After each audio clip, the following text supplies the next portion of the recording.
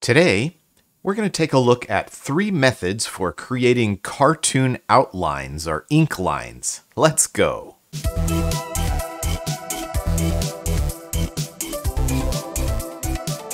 In last week's video, I showed how to create this Toon paint effect. If you haven't seen that video yet, be sure to go back and watch it. I do want to correct something from that video though. I said that the light vector only worked in specific contexts. And so it wasn't possible to use a light vector in Unreal. So if I plug this light vector into my dot product node here, you can see that I get an error and it says the light vector can only be used in light function or deferred decal materials. Using the light vector node is off the table. And when I saw that error, I thought, well, I guess the light vector node isn't available for use. But it turns out there is another node that does bring the light vector in, and it's called atmosphere sunlight vector. So if I use this one, right now I'm just using this hard-coded value of 0.7, 0.7, 0.7. And this is what I did last week. And you can see that if you look at my shadow, the light is actually coming from the upper left here. But this hard-coded light vector that I've created is not coming from that same direction, and so they don't match. But if I take this atmosphere sunlight vector node and plug it in, that gives me the actual direction of the sunlight from my scene. And so now the lighting on my Toon shader matches the lighting from my scene. And I want to give a shout out to Colton Sheldon, who let me know about this in the comments. So really appreciate your help with that, Colton. All right, well, let's get started with our Toon outlines. We want to learn how to create the dark outlines around our Toon shaders, and we're going to look at 3 different methods for doing that. The first we do directly in the shader itself. It's the easiest and cheapest method, but as I'll show you in a minute, there are some issues with it. So what I'm going to do is scroll down here, and I've built a little bit of a shader network here that will do what I'm looking for. So these nodes are creating my dark outline. The first thing that I do is I take my pixel normal and my camera vector, and I do a dot product between those two. So let's take a look at the results I get from just the dot product of the pixel normal and the camera vector. You can see that this gives me kind of like a Fresnel fall off. So my model is dark on the edges and it's bright in the center. And if I want to see a little bit more what that's doing, I can use a 1- node here to see the opposite of that. And you can see that I get dark in the middle and light on the edges. It is possible, instead of using the pixel normal here, to use the vertex normal. But if I substitute in the vertex normal, what you're going to see is that my results are a little bit chunkier. I don't know if you can see that, but it's not like a perfect sphere here. And that's because the vertex normal is doing interpolation. And if I don't have a highly tessellated model, if I don't have a whole lot of triangles, I'm going to get some artifacts here. So I believe that you can get higher quality using the pixel normal in world space instead of using the vertex normal. I believe that vertex normal would be cheaper, but pixel normal gives you higher quality. You can see when I'm using the pixel normal, I get smoother results. When I'm using the vertex normal, they're just a little bit chunky. Okay, so this is the foundation for the outlines that I'm getting.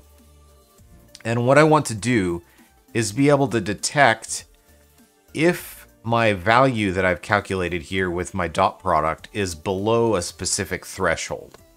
So I'm using an if node, and here I'm saying if this value that I'm passing in from my dot product is greater than this threshold value, then we're going to return a value of 1. But if it's less, we're going to return a value of 0. So I've set my threshold value at 0.15. So what I'm doing is, if this mask that I'm creating here is darker than 0.15, then we're going to return a value of 0. Otherwise, we're going to return a value of 1. So let's take a look at the result of our if statement and see what we get. All right, so you can see that we've now got a nice dark outline around our sphere. So every pixel in the mask that I've created with my dot product that's less than 0.15 is going to be black, and everything else is going to be white. And that gives me a pretty decent outline. So now I can take the results of this outline and multiply it by the paint effect that I created from last week's video. So we just move our nodes over a little bit and take the results of our outline here and multiply it by our paint. Now we get a nice, fairly complete looking Toon shader. You can see that I have my paint shades here and I have my nice dark outline. Here's how you do the same thing in Unity. So I have my normal vector and it's in world space. And I also have my camera direction. So this is the camera node. And one of the inputs from the camera that I can grab is the direction. So I'm taking the camera direction and negating it. And then I'm doing the dot product between my world space normal vector and my negated camera direction. And this will give me that nice gradient from black to white depending on how much the surface is facing the camera. Then I'm going to use a comparison node so that I'm going to ask the question, is the result of my dot product less than 0.25?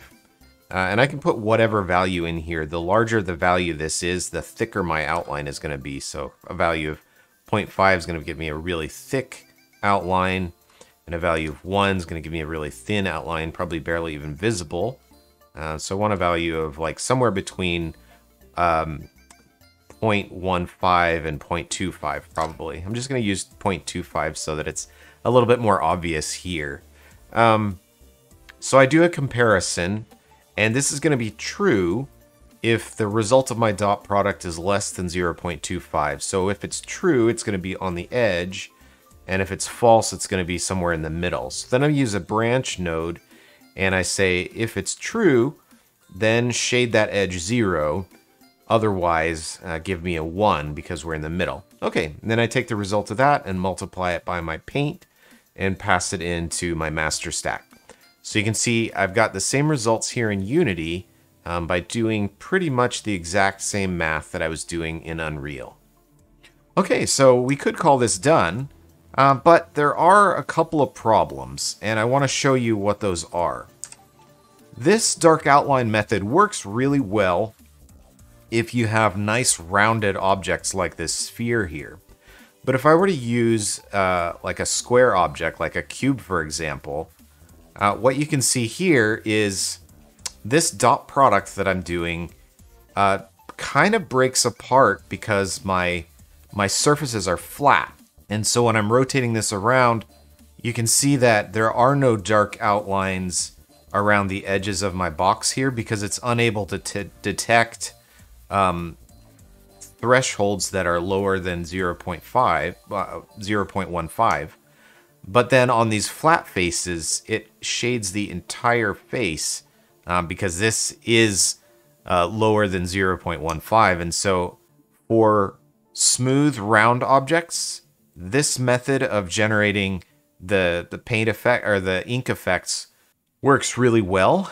But for square or hard edge objects, it doesn't work that great. Here again, you can see on my cylinder, in the areas where the surfaces are rounded, I get nice outlines. But in the areas where the surfaces are flat, it's either not shading anything or it's shading the entire face, which is not exactly what I want. So this method is the easiest and probably the cheapest method in terms of rendering, but it also has some downsides or some artifacts. So let's take a look at another method. And this is a method that I've been using for a really long time. In fact, I made several games on the original Xbox and the PlayStation 2 that were Toon shaded that used this particular technique. And the advantage of this technique is you don't need any fancy shaders at all because you just do it with the mesh itself. Now, in order to edit meshes, I'm not going to be doing that in Unreal.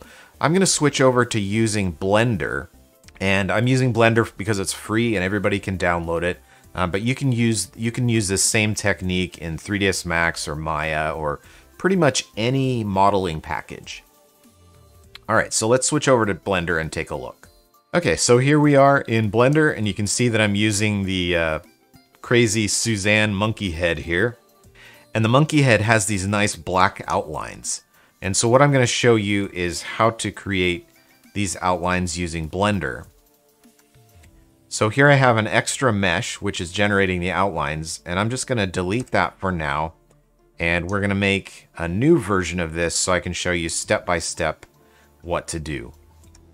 So I'm going to take my mesh and hit Control-C and Control-V to copy and paste it. So now I have an identical mesh, or an identical copy of my monkey head. And so what I'm going to do to create these outlines is I'm going to switch to modeling here, and then under my face menu, I'm going to pick extrude faces along normals.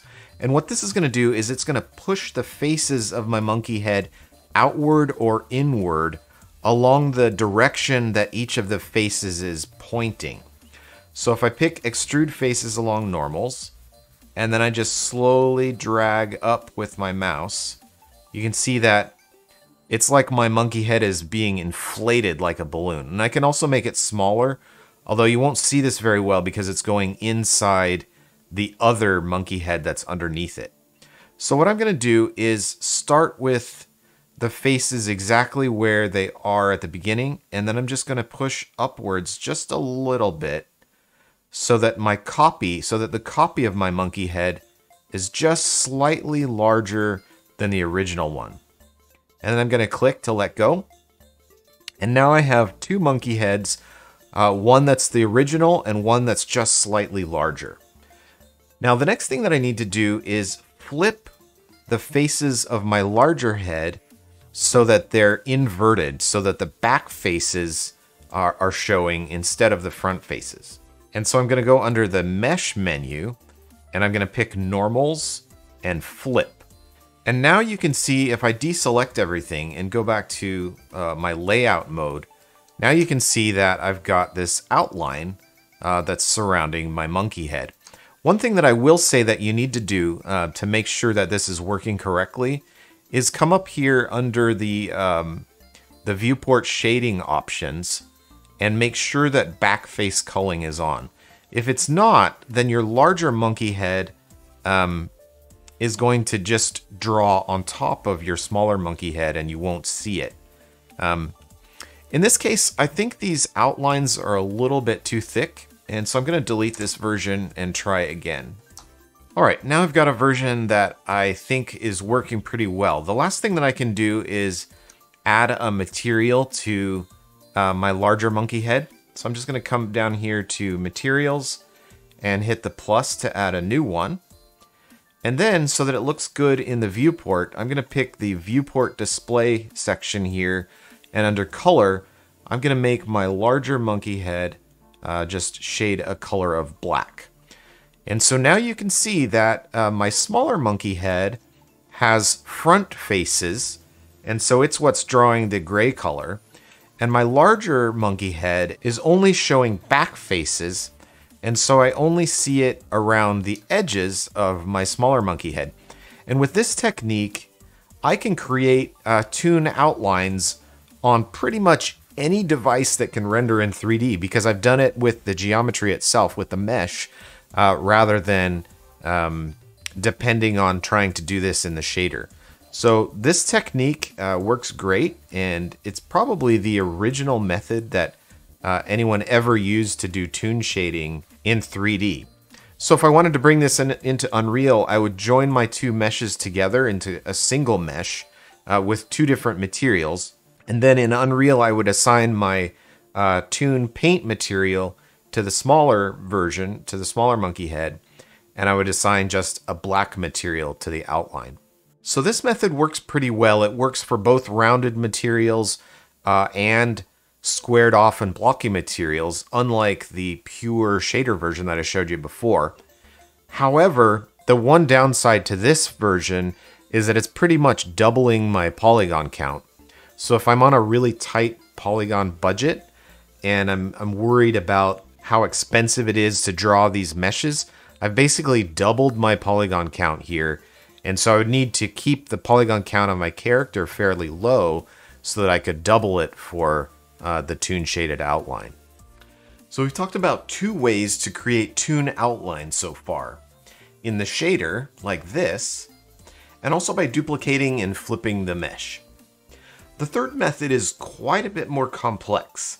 It's done as a post-process to the screen. And basically, you run a find edges filter on the depth buffer so that it finds places in the depth buffer where the depth makes sudden jumps, and then it shades those dark while everything else is light.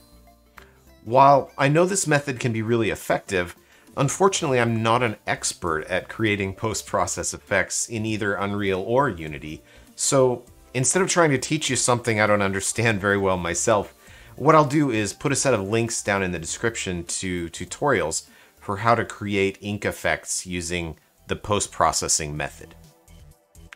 Next week, I'm going to show you how to add specular highlights to the Toon shader, so be sure to come back for that one. Thanks for watching, everybody, and I'll see you next week.